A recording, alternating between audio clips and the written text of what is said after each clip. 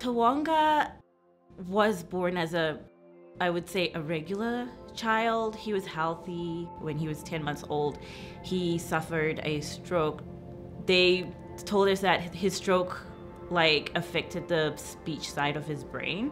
So he would have struggles with his speech. He would have struggles in school, and he would need a lot of support. Where do we go from here?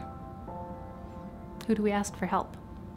The moment we finished our tour, we had no doubt in our minds that this was the school for our son.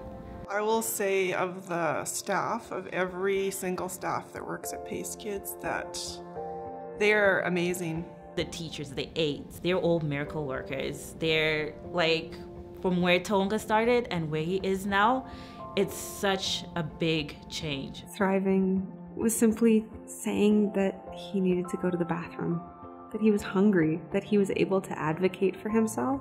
Without Pacekids, I wouldn't have gotten my first I love you out of Hunter. Pacekids didn't just help Micah. Pacekids helped us help Micah. It's incredible what he's been able to achieve and accomplish through the help and support that we've gotten through Pacekids.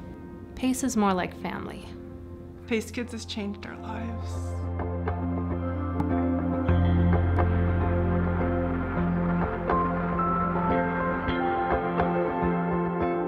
Love you, Mommy.